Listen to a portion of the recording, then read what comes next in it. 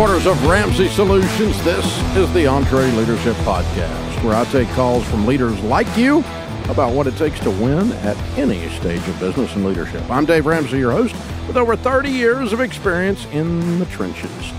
Yes, I lead a business every day. I make decisions just like you do every day. I make mistakes just like you do every day. Maybe different ones than you make, but hey, we're here to talk about it together, and I want to help you win. If you're looking for someone that's doing a think tank and has a bunch of theory, you're in the wrong place. I'm an actual dude that runs a business. So when I tell you something that we do, it's something we probably did today.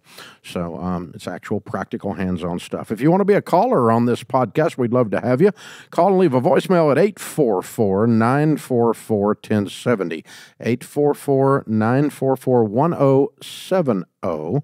Or fill out the form at EntreLeadership.com/ask, EntreLeadership.com/ask, and our team will get back with you and set you up to be a caller here on this show. It's EntreLeadership Summit Week. That's right, boys and girls. If you don't have your ticket, you won't be here. It has been a sellout for quite a while.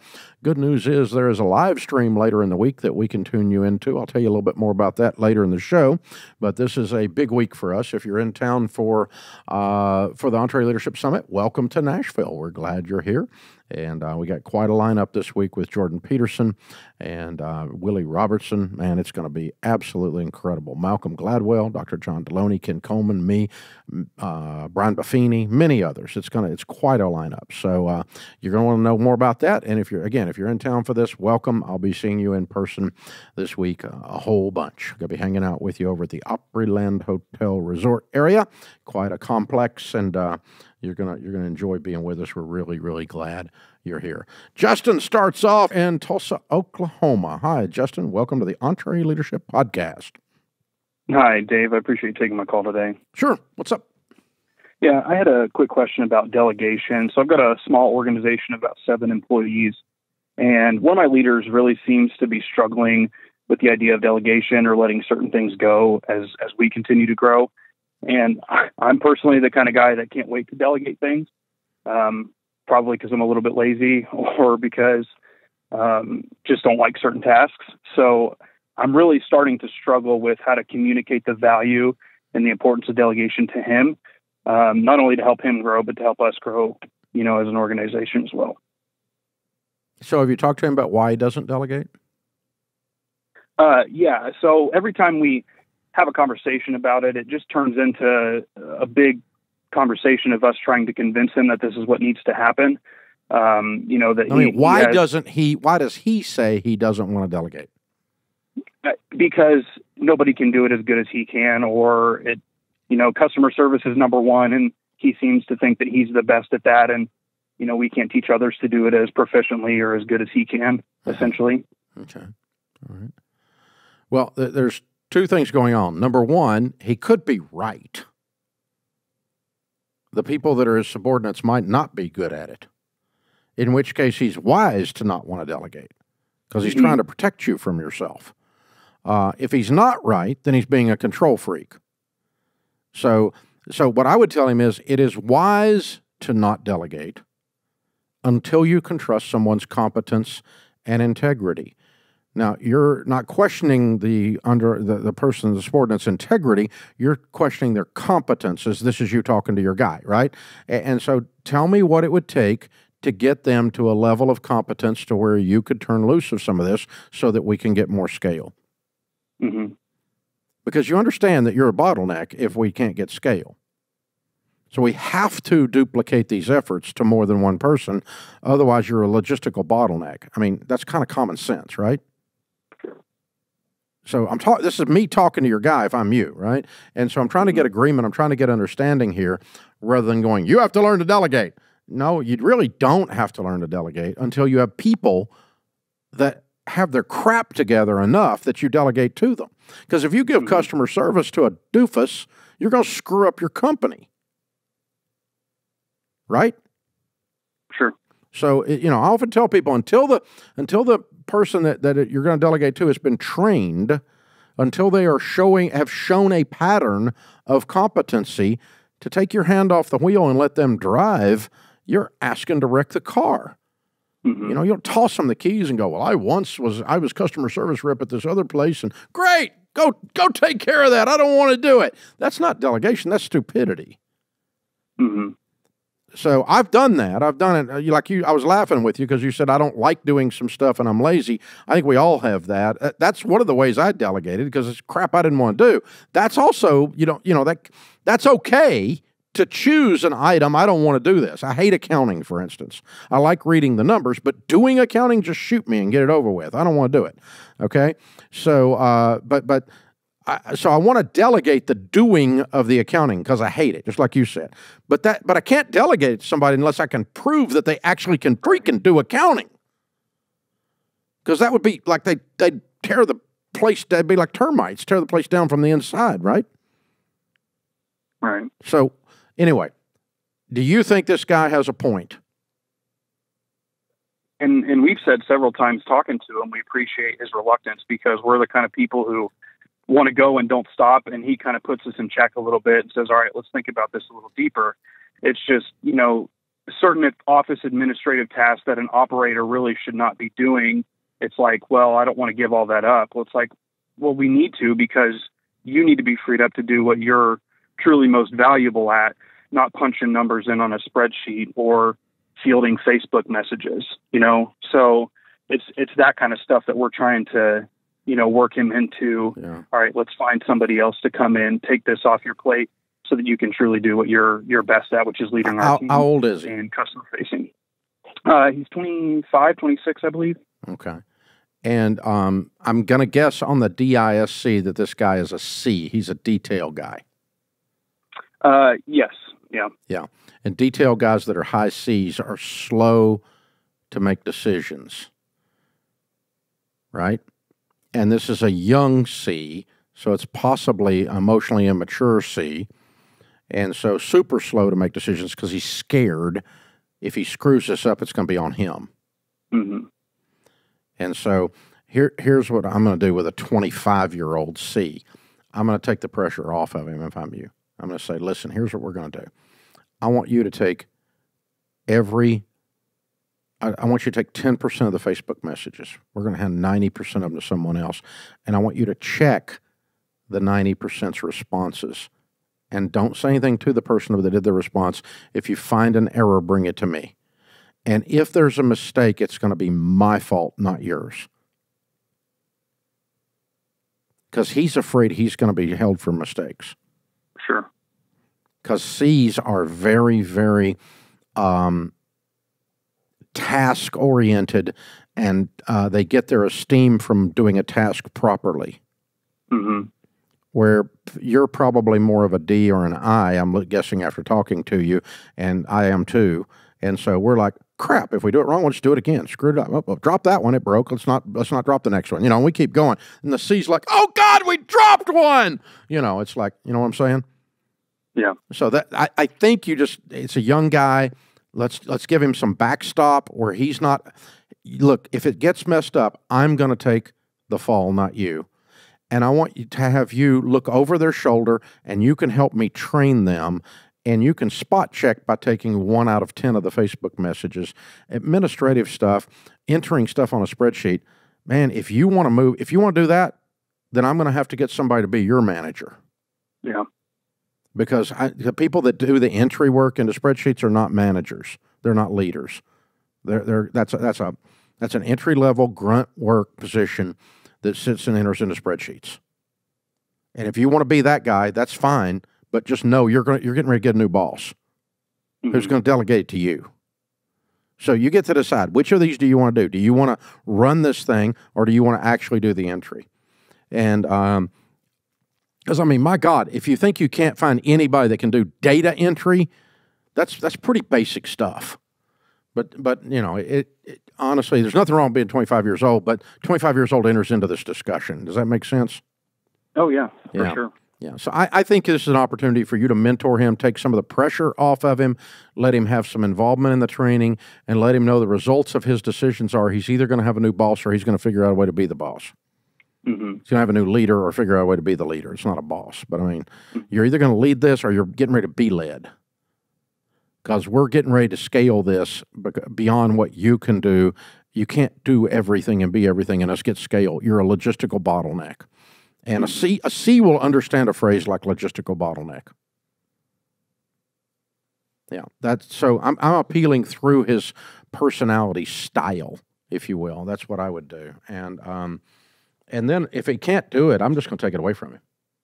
It's that simple. I'm just going to, I'm going to be as gentle as I can, but eventually now you're the incompetent one. And I'm trying to delegate to you, and you can't delegate, so I can't delegate to you because you're incompetent. So I got to get somebody else eventually. I've either got to train you or I got to find somebody else who can do it. That's what I'm saying. You're getting ready to get a new leader, Bubba.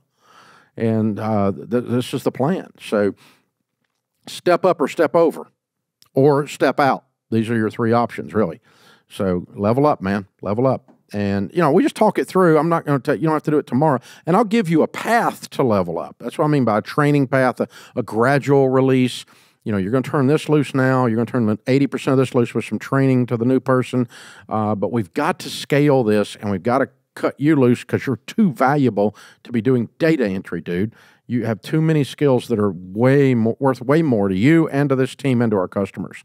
And you just go there all the way. So very, very good stuff. Folks, if you want to know more about what we're talking about the DISC model. It's a basic personality style model. There's lots of personality style models out there, the Enneagram, Myers-Briggs. There's a whole bunch of them. A lot of them have a lot of validity. This is a basic one. It has a lot of validity. I've been using this thing for 42 years roughly, and it doesn't answer all your questions, but it gives you an understanding of who you're dealing with, and then going, oh, that person is a high S. They don't like conflict. They want unity. They want everyone they want consensus. And so we've got to, if we're going to approach a decision with that person, we've got to approach it differently. If we're going to sell that person, we've got to sell them differently. So we have every one of our team members, when they join, take the DISC. We print out the results in a bar graph, whether they're a high D, high S, high C, whatever they are, and we put it on their workstation. So when I walk up to them, I can look at that and go, oh, that's how this person processes information. Now I can have a different kind of conversation with this person that they can relate to, that I can connect to them.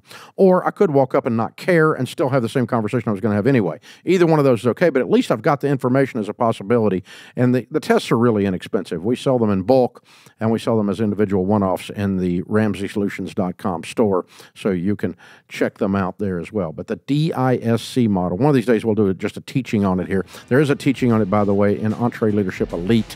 And you can take that, you can join EntreLeadership Elite for free at EntreLeadership.com for 30 days and check it out, and you'll be able to see what I'm talking about here. It's a good way, though, to learn how to talk to your folks, with your folks, guide your folks, lift your folks, and even sometimes reprimand your folks in the right tone with the right set of language and narrative. This is the EntreLeadership Podcast.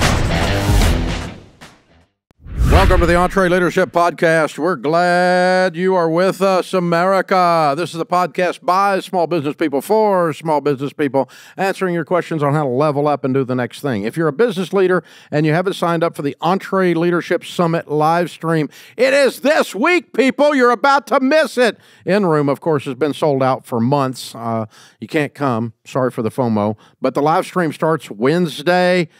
This is not a conference you can afford to miss. Malcolm Gladwell, Dr. Jordan Peterson, Maneet Chauhan, Patrick Lencioni, Willie Robertson, so many more, Brian Buffini, me, Dr. John Deloney, Ken Coleman. Just think, how much better would your business be this year if you had leadership insight from business and thought leaders like that, baby? Hey, probably more than you think. It's going to be worth every penny and every minute of time you spend doing it. Listen, you do not get better unless you have new information, new inspiration, new and fresh vision. And it only comes from doing stuff like this. I've done stuff like this my entire career. I read like crazy, and I watch and attend stuff like this like crazy, any chance I get. But you only got until Friday to join us. It starts Wednesday. We're going through Friday, period. After that, your next opportunity to experience Summit will be a year away. And we'll be telling you about that real soon, too. So, EntreLeadership.com/livestream. And get your live stream ticket, and you can be part of the program. We'd love to have you, man. Hey, Abby's with us in Topeka, Kansas. Hey, Abby, what's up? Hi, Mr. Ramsey. I appreciate your time today. Certainly. I'm honored to have you. How can we help? So I have owned and operated a wedding and event venue for almost 6 years. Our annual revenue is around $650,000. We have 3 full-time employees and 20 seasonal associates who help us throughout the wedding season. And I feel like we've almost reached our max revenue for this space, and curious what the next steps are to continue leveling up our revenue. Okay, so you're booked out. You logistically don't have any days left. Correct. Or not reasonable days. I mean, you have weird Yes. days left, but they're not bookable, really. Yep, correct. Okay, I mean, like you're not, like what's a night you would never book? Like Thanksgiving night, right? That'd be weird. Well, you actually might be highly popular. I don't know, but. Yes, correct. And there are some days that we need for rehearsals and some days that are just booked out logistically to host the other events on the weekends. Okay, so wait a minute, like you're doing host other events other than weddings? Yes. So during the week, we hold business events and other types of training events. So we rent it out during the week as well. Do they make as much as weddings? We have implemented an all-access package where we work with other vendors. And so they do get us a good profit, not as much as a wedding, but we do book it out for that day. So would you rather sell a wedding that night than a business event? Can you? For Mondays through Wednesdays, it's harder. We do have some weddings, but we usually have a smaller crowd, so it'd be more of a micro wedding or wanting those types of days. And so a business and a micro wedding are very comparable for that. Okay, so you've already explored the idea of shifting your business mix a little, and it really doesn't make sense. It's going to be it's going to be micro or business, fills in those weekday dates. Your weekend is your big number, and that's the wedding number. And particularly in wedding season, it's bizarre, yeah. Okay. Exactly. Do you have seasonal pricing? We do not. We have daily price or different day. Why would June not be a whole lot more than the worst month? What's the worst month? I would say February. January and February are the worst months. Really? Valentine's? That is engagement season. Yep. So December engagement, through not February. wedding season. Oh, Yep. Okay. Yep. Oh, interesting. Okay, so then what I would do is go through and say, what are the hardest months to book? And I would leave their pricing alone, and I would raise my premium months. Perfect. And get my revenue up. And so what I want to do is max out this thing before I start talking about, and that's why I was poking around on the business mix as well. Do we change the business mix during the week? Sounds like you don't, but I think June and July should be a lot more than February. Yes, definitely. And September and October, the fall weddings are prime right now. Yeah, and is December a big month? It is. We do host weddings, but we charge a premium for larger business events, so larger holiday parties. Yeah. Okay. So you don't do like the tax wedding. Like if I get married by the 31st, I get a tax deduction, right? Correct. I think I'd advertised that one in the last week. But anyway. I like it. I know nothing about your business, so don't listen to me, okay? That's dumber than crud. All right. But it's just, I know people that do get married, the second marriages in particular, by the end of the year because they want to make sure they get the tax. All right. Yeah, first thing I would do is max out all, and it sounds like you've explored a lot of them, but I would look to where I can fine-tune my pricing schedule. You probably have as much as, you said you did $1 million top line? No, 650. I'd like to. That's my goal. My goal is to get to $1 million. I'll bet you got another 150 to 200,000 top line you can add by messing with your seasonal pricing. That's my guess. And we've got a couple of product lines we do that with that we have to shift around how we charge because of their seasonal stuff. And so, that's one thing. And then your question was what again? Restate that after I poked around on this. Yes, just how to level up our revenue, and kind of just when do you add another revenue stream? Kind of what you were hitting at. Yeah. Okay. The first thing I would do is let's do the tweaks we were talking about. Then once it's full again, and June is 25% more than February or whatever the number is. Okay, that you find that sweet spot and you go, okay. Then I'm going to raise all my prices 10%, and just see what happens. So there's a thing like in property management, there's a correlation to this, a metaphor for this. If you have an apartment complex that has 250 units and you're 100% full, your rent is too low. Sure. You should have healthy apartment complexes should have a 5% or 7% vacancy rate because they're leaving because you bumped them out. That makes sense. You kept it right on the edge. If the only way you can, because the only way you can keep it 100% full is be too cheap. It's impossible otherwise.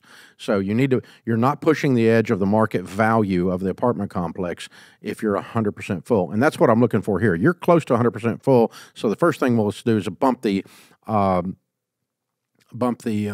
seasonal. The second thing I'd do is I would bump across the board once I'm full again. Because you're obviously good at selling this, and it sounds like you are stellar at executing the actual events. Like you guys are event ninjas, right? Yes, correct. Yep. I mean, you just knocked this out, right? And so, I mean, you're killing this. I mean, you guys, it's obvious because we do events, and I can smell it in the way you're doing this, the way you're talking about it. You know exactly how to execute this with excellence. You have very few complaints after the event is closed, except by somebody who's just an unreasonable person. Correct. Yep. I suspected that. So it's time to raise your prices. Yeah. First, let's do it. First, let's do seasonal, and then let's do a 10%. And if you still don't have any vacancy, raise it another 10. I want you to have trouble selling it out. Perfect. And then that tells you you've maxed the location out. Then you've got a model that, we start looking for another location. Then we start going, okay, we've got this thing where it's ROIing. We're milking as much of this cow as possible. Let's get a new cow. We got to get another one. Awesome. And then you're doing that. So you're really. How long have you been doing this? So we've owned it for 6 years. So about 6 years. How much was the revenue the first 2 years? Oh, 100. Yeah, that's what I thought. Yeah, you're on a really steep growth curve here. You've learned to delegate. You've learned to grow. I mean, you went from treadmill operator to Pathfinder, and you're probably sitting at the Trailblazer stage, I think. Oh, man, you just made my day. Thank you. I think that's where you are. You're really. You see the hockey stick in the revenue, but we can also see it in your learning curve, because that's causing your revenue to happen. So you're amazing, Abby. Well done. I'm so proud of you. Very cool. I'm honored to talk to you. Honored you're in our audience. You call me anytime. I'll help you anytime. I want to hear more about your success. And again, don't take my advice on whether to do a tax wedding or not. That won't work. This is the EntreLeadership Podcast. This is the EntreLeadership Podcast. I'm your host, Dave Ramsey. I have a PhD in DUMB. If you've done stupid, well, I got you beat.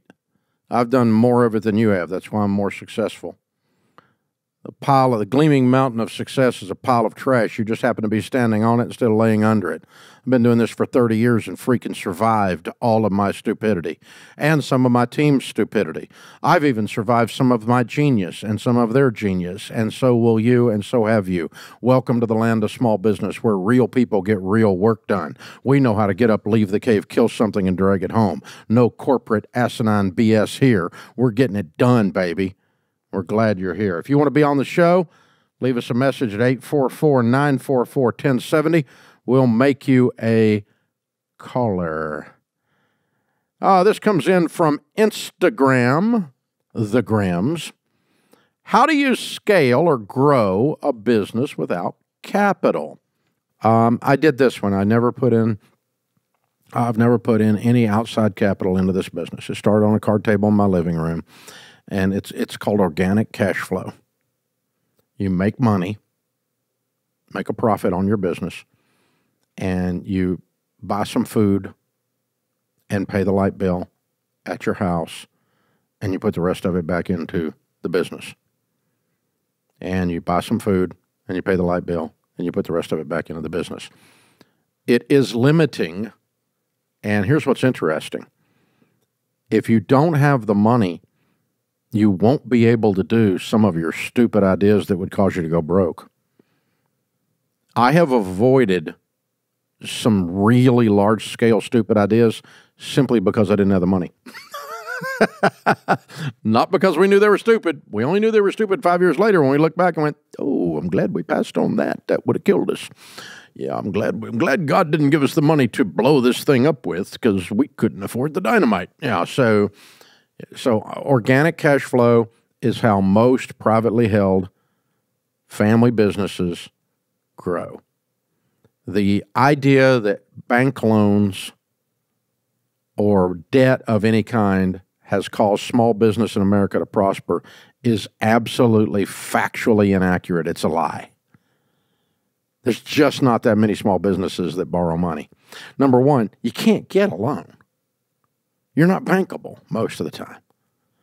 And the number of small businesses that prosper because they bring in an angel investor is very small. Very few can attract an angel investor because no one believes in your idea like you do, and no one executes on your idea like you do. And venture capitalists, nobody does. It's just, it doesn't, you got to get a business to a certain size before you attract those kinds of people, number one. And then number two, by the time you get it to that size, you don't need them. And if you go down to the bank and borrow $200,000 to start something, you're going to screw this up.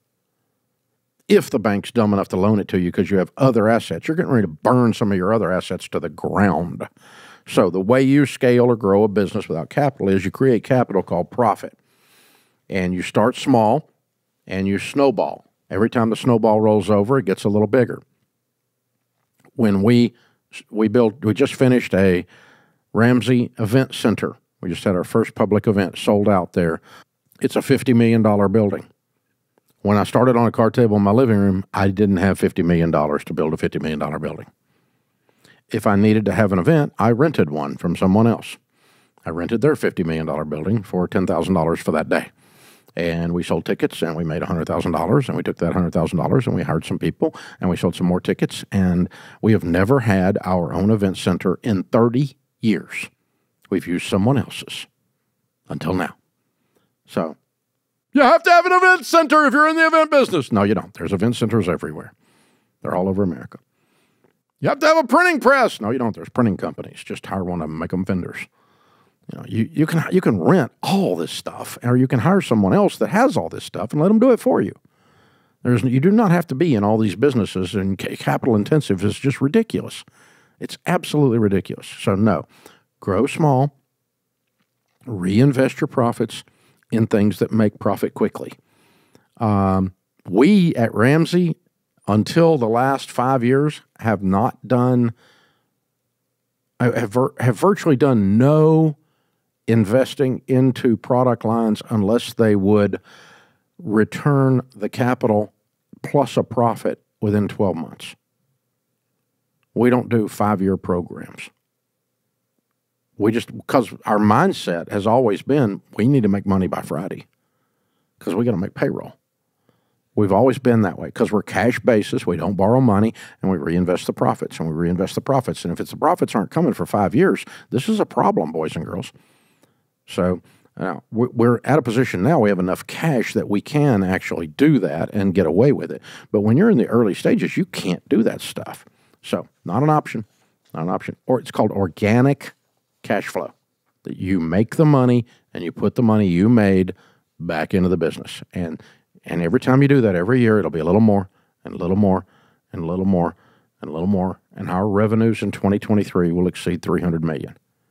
So a little more. It's a little more. It's a little more. But it wasn't that when I was on a card table in my living room. It wasn't $300, man. I mean, a week. I mean, it wasn't, I made more than $300, but not much. It felt like $300. But, because, we're watching where we're buying copier paper, for God's sakes. All right, we're going to go to Canada and talk to Dawson. Hey, Dawson, welcome to the EntreLeadership Podcast. Hey, Dave, thanks so much for having me on. I started listening to the Ramsey Show when I was 18. 5 years later, me and my now wife have stayed out of debt completely, and that has been an insane blessing for us. So thanks for all that you guys do. Well, thank you, brother. How can we help today? So I run a small landscaping company that I started about 2.5 years ago. Last year, we did about $220,000 in revenue. On that 220, we netted about $100,000 total, bottom line. And out of that 100 throughout the year, I paid myself a $60,000 salary. So now we're 2.5 years in. We have about $40,000 in retained earnings. And I'm just curious about your thoughts on how I might balance two desires. One being taking that $40,000 and reinvesting it into the company, or taking that $40,000 and all future other year retained earnings for that matter, or taking that $40,000 and investing it into some of the larger ticket personal financial goals that me and my wife have, such as paying off our mortgage, over the next 5 years or something to that effect. You need retained earnings a maximum of 6 months of business expenses. Okay. And if you get anything more than that, take it home and do something with it. And then before you get to that point, what we have done, and I've never gotten there, by the way. I don't have 6 months of operating expenses and retained earnings now. I mean, that would be hundreds of millions of dollars, right? I don't have that. I've got really nice retained earnings, tens of millions, but I don't have hundreds of millions of retained earnings sitting in the company, and not with a $300 million company. So that's I've never gotten there. What we do, though, is we say, before I get paid, before the operating board, which also gets paid off the same line I do, as if they were partners, although they are not technically, we before that line item, we take out a percentage of net profits each month and add the retained earnings. So you pick a percentage that you want to put to grow retained earnings steadily, say 10%, 20%, 15%, something like that, right, of your profits. And so it sounds like you made $100,000 last year. So let's say you're making $8,300 a month. Let's say you did 15%. So that's going to be like $1,500 a month. Okay. So we're going to say 15% of retained earnings. That's $1,500 a month. We're going to grow this, and anything past that that's a profit, I'm taking it home in addition to my salary. So I pay my salary, I take out the percentage for retained earnings, and what's left over, I take it on home. Because you're growing retained earnings at a very good rate, a good clip. It's not shrinking. You're not going to run out of money at the company. You've got the money to grow with at the company. You've got the money to protect a downturn at the company. And then the rest of it you're going home to build wealth with. And that's exactly what I have done for 30 years. That is very clear and very helpful. And yeah, thanks so much for that framework. I sincerely appreciate that. Sure, man. It's a simplistic system. It's fairly primitive, and it has worked beautifully. And by the way, again, I've never, with the percentage of our bottom line going to retained earnings every month, I have never achieved a full 6 months. If I ever did, I would stop any percentage going to it. I take all of it home, because it's big enough. You don't need to be awash with cash down there. That's a bunch of cash, by the way. That's a bunch of cash. This is the EntreLeadership Podcast. This is the EntreLeadership Podcast. I'm your host, Dave Ramsey. Thank you for being with us. Hey, we need your help out there. If you hate this show, listen to something else. If you love it, help us out. Leave a 5-star review. 1 stars aren't helpful. Mother said if you're having anything nice, don't say anything at all. Subscribe and follow and share. So click the subscribe button, click the follow button, click the share button, or share the link and tell somebody to start listening to this show. Our rankings on this show are way up because you guys have been doing that. Thank you very much. You're our only advertising. And so if you don't do your job, we're going to have to get new listeners. So follow, subscribe, leave a review. We love you. We're glad you're here. Dan is in Philadelphia. Hey, Dan, welcome to the EntreLeadership Podcast. Hey, Dave. Thanks for taking my call. Sure. What's up? So I own a landscape design build company, and we're entering our 4th year in business. And we're really starting to achieve some good growth. As I grow the business, I'm wondering what your advice is on purchasing new versus used vehicles and equipment. I know your rule for purchasing personal vehicles is to buy used until you're a millionaire, and obviously always in cash. So just wondering what your guidance is when it comes to business purchases of that type. Yeah. The difference in new and used has to be service, meaning that you're going to get a lot more use without breakdown. And you have to be able to actually find some actual data points on that, not just in your head go, well, it's not going to break as much, because it probably is going to break as much. in your world. You're probably not going to get substantially different service out of new versus used. I mean, versus, I'm not saying, when I say used, I don't mean worn out. I mean, slightly used.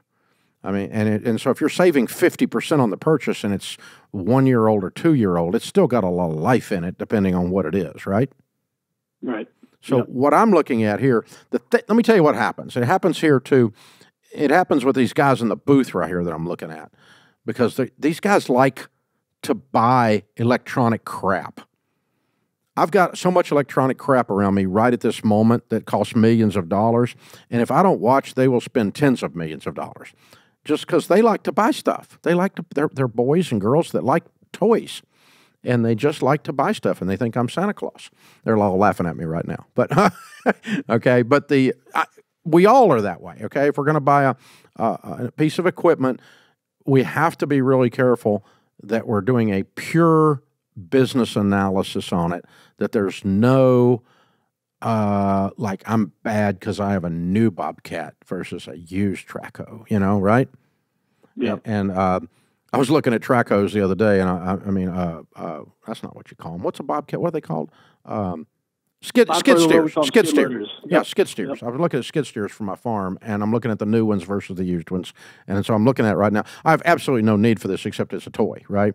But I'm still looking at, stinking things, $95,000, okay, for a new Caterpillar, right? Which is like a Bentley in that world. Or I can get a used half-worn. I can get a completely destroyed one for $20,000. That's useless because it won't start when I go to start it, and then I'll be mad at my toy. That won't work.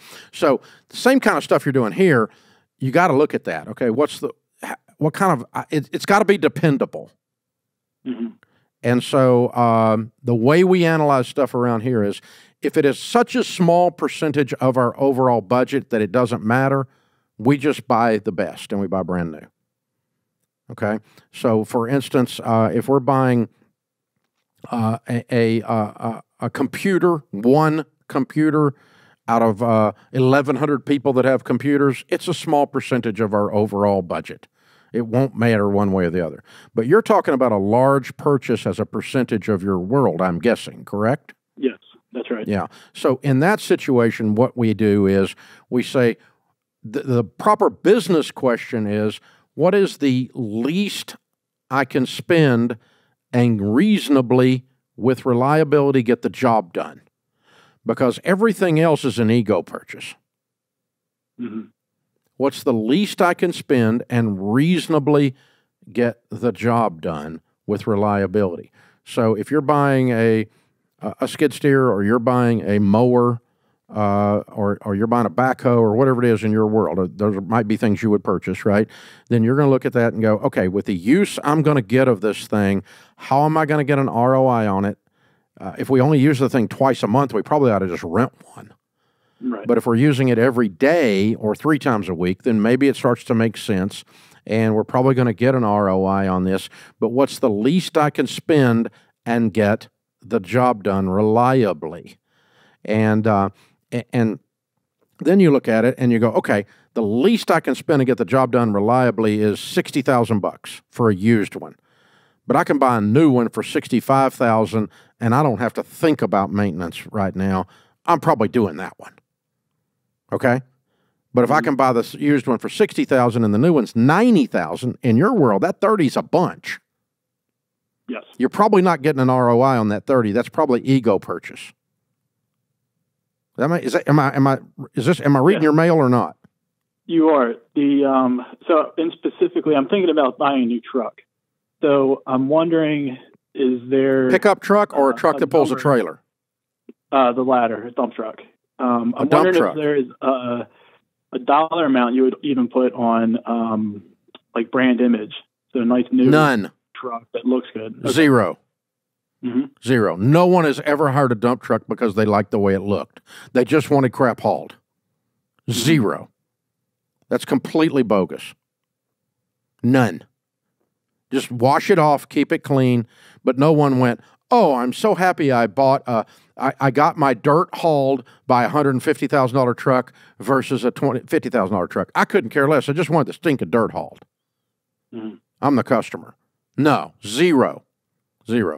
We just did $1.5 million earth moving contract with a local earth moving firm on a piece of commercial real estate that we're developing here, and I did not look at any of their trucks. Not one. All I wanted was the freaking dirt moved. On time, by the way. You know? And so no, that's ego for sure. For sure. And construction guys do this with their trucks on the site all the time. They'll buy a $65,000, $80,000 pickup truck and pull it up on a construction site, and they're the brokest guy on the site. The richest guy on the construction site's driving one that's beat on every side, and he's laying bricks over there, and you think he's a worker and he owns the company. Right. That's the guy who's the richest. He's got a $1.2 million net worth. And the broke guy's got a $750 F-150 payment. But he's looking good. You know, it's just, it's so ego-based. It's so ego-based. And so, yeah, no, I would buy the minimum truck that would haul the stuff. And here's the thing. Your primary business is not earth moving. Right. That's a secondary piece of equipment. It's not a primary piece to get your job done, correct? Well, the truck would be used daily. For what? For getting to the job, executing the job, hauling material. A dump truck? Yeah, yep. Dump truck with a toolbox attached into it. Not a full-size CDL dump truck. Okay, I got a different thing in my head. All right. So, Yeah, so it's like a flatbed that dumps. Exactly, yeah. Okay, so this is like a 1 or 2 ton truck. 4 or 6, but yeah. Yeah, okay. All right, but this is not a multi-axle diesel Peterbilt looking. Okay, all right. A different thing in my head. Okay. Mm-hmm. Yeah, just the same though. Just the same. So the dump function on it is not the main function. The main function is the toolbox and getting to the jobs. Transportation, correct. Yeah. Yep. So again, minimum truck that will get the job done. And you compare a used with a new and say, really, okay, let's just play that. Let's play it out. What would the used one cost? What do you think? Yeah, using my area going between 40 and 50. Okay, and a new one's what? 90 plus. Okay, so tell me where you're getting your extra 40 grand back if you buy the new one. I don't see it. No. You get a good used one and call it a day. Mm-hmm. It's function. It's utilitarian value. That's all it is for business. All you're trying to do is get the job done. We're not trying to make a statement with prestige. If you want to make a statement with prestige, get rich and buy a Ferrari, okay? Right. That's your prestige. But it ain't your freaking dump truck. You know, no, I'd save my 40 grand and I'd buy 2 trucks. Right. Because I can get twice as much work done. That's your utilitarian function. That's the direction to go. Okay, I should have just gone straight to the real question. That was dumb on my part. I had to go around the barn twice, but we got to discuss a lot of fun things like my skid steer lust that I have right now. So there you go. Yeah, any of you that have one, no, I'm kidding. If you want to donate it to Dave's Bahama Fund, it's a nonprofit skid steer organization. No, I'm just kidding. Absolutely, I'm kidding. I don't have a Bahamas fund. I have a Cabo fund. All right. The EntreLeadership Podcast, boys and girls, thank you for listening. Remember, better a wary warrior than a quivering critic. Leaders serve. Leaders are active, not passive. Leaders act on principle, not appearances. This world needs more high-quality leaders. So choose to lead. I'm Dave Ramsey, your host. Thanks for listening to the EntreLeadership Podcast.